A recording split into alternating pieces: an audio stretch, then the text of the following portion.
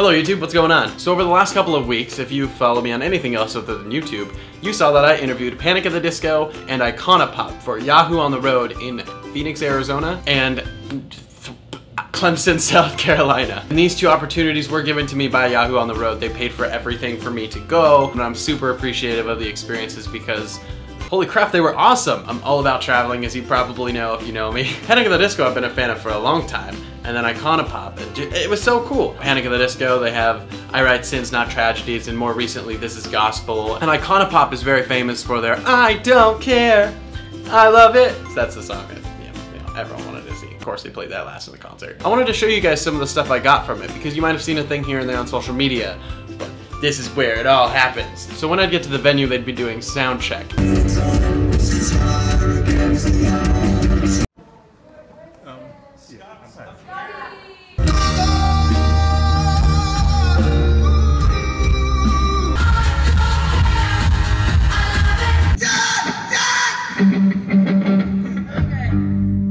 I loved soundcheck because I could just watch them just kind of be them and screw around and not be in performance mode. Kind of my own private concert if you think about it. Soundcheck was also when I'd be like, oh my god, I need to read my questions over and over, girl, so I'm gonna mess them up. I've never done anything like this, and I've always wanted to, so it was really, I was nervous. And then the interviews happened, and that was the thing. About to do my interview. This is not Icona Pop. You guys are just sitting in. That's true. Here's Icona Pop. I am here with Brendan Urie from Panic at the Disco. Hello. How's it going, man? Great. Sitting with Icona Pop. Yay! We're flying back tomorrow really early because it's Caroline's birthday, so we have a Happy big birthday. Thank you. It's Yeah, back flying to back LA. there early too. Yeah. Well, maybe we'll see you then on the flight. Maybe. What is the funniest thing that has ever happened to you on tour? I was knocked out on stage one time by a bottle. That was pretty hilarious. Did someone throw the bottle up? Yeah. Reading and Leeds, they just bottle. They just chuck them just to see if you can withstand Tradition? Yeah, exactly. Tradition. Do you have any pre-rituals before your show? We have to high five before every show. Oh. We always high five. Always. Can I get a high five right now? Of course. Right. It's going to be a good show. You guys met at a party, Yeah. and this is where you came up with the idea for Icona Pop? Yep. Yes. That's insane. I Yeah, mean, it I is. feel like that's a common thing, but how did that transform into success where you're recording an album and getting gigs? It was just a good creative chaos. We met the day after we wrote our first song. Then we kind of locked ourselves into your brother's studio, called in sick for work, and just wrote a lot of music. And then 3 weeks later, we had our first gig.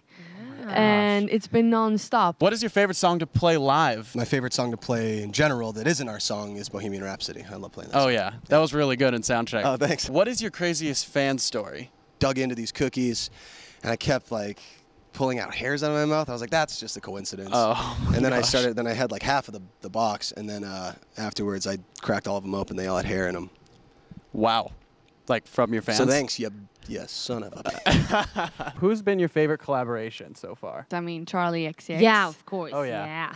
We love course. her. She's amazing and awesome. so talented. And then of course, after the interview, Yahoo made them do the Yahoo sound. Yahoo!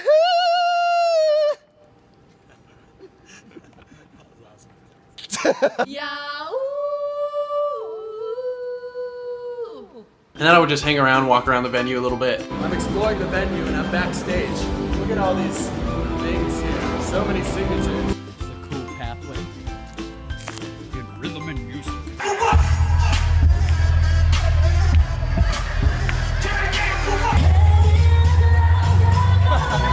And then the concert.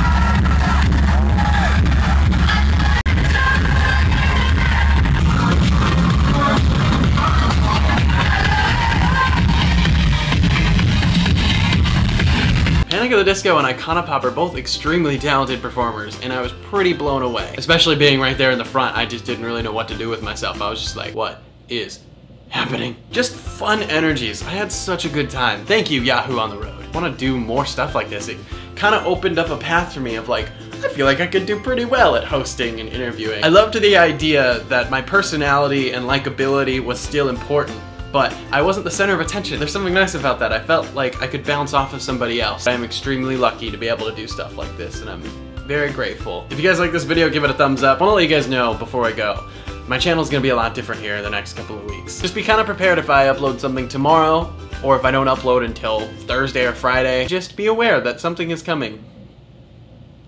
Cool. On that note, make sure you subscribe to see what's gonna happen this week. I'll see you guys soon. Have a good day.